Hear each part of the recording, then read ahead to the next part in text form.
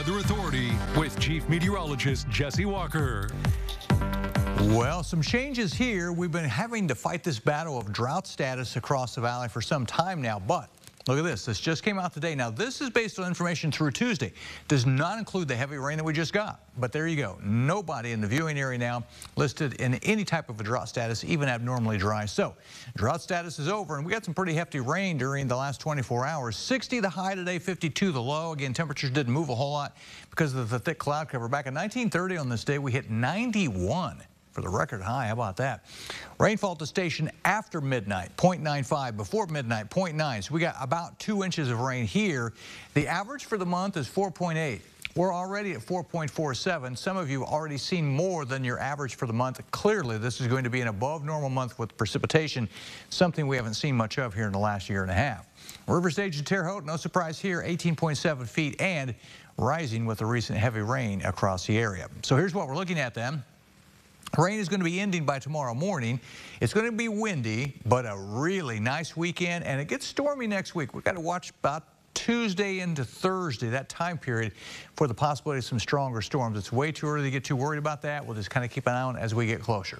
57 right now at the airport in Terre Haute. The pressure, which has been very low all day, is starting to rise now as an area of low pressure moves away from here. Temperatures pretty much in the 50s here. Notice so out here where we've got some 60s, the air's a little drier over here, and there's been at least a little bit of some sunshine. That's what's allowing us to see a little bit of some sunshine and warmer weather out there. Our Joint Water Tower forecast for tonight in Effingham, there'll still be some showers around. Temperatures dropping down to about 46. I talked about the drier air on the water vapor satellite. You can see the drier air pushing in. That's a dark shade there across Illinois, and that's allowed the clouds to clear some. And that's allowed the temperatures to be a little bit warmer in our western counties. Around here, though, still a lot of cloud cover. Off to the west, we're starting to see a few more showers moving into the area, and on the Dorsett Automotive Doppler radar, you'll see that off to the west of here. Some of this rain will kind of move into the area during the overnight into the first part of the day tomorrow. I would say by noon, if not before, most of this should be out. We stop the clock for you tomorrow, say around noon, pretty much out of the area, already clearing off now back to the west, and that trend will continue with clearing skies tomorrow night. Saturday looks like a great start to the weekend. I think Sunday will be okay, too. I think there'll be at least some cloud cover. We start evaporating some of this moisture out of the ground, but still a real good weekend shaping up. Then we got to watch next week. So first of all, we'll be looking at late Tuesday. If you watch the clock up here, once we get into Tuesday evening, we start seeing some thunderstorms developing. Right now for us, it looks like it'll be later in the day, Tuesday night. Probably a little bit of a break on part of Wednesday, and then another system we got to watch as we get into about Thursday. So it gets a little bit more active next week. Temperature-wise, here's the really warm air we're going to see for a while. A little bit of a cool down here, but it's nothing major, although I do think a little bit longer term.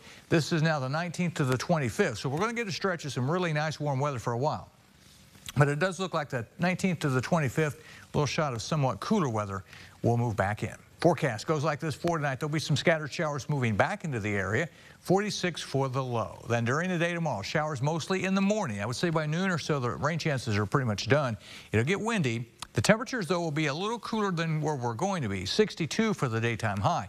Then after that, you're going to think summer has moved in when you see this forecast. Daytime high on Saturday, 73.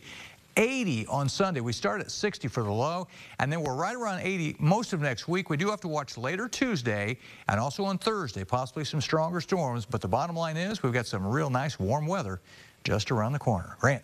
Thank you, Jesse. Sycamore's making official have a new head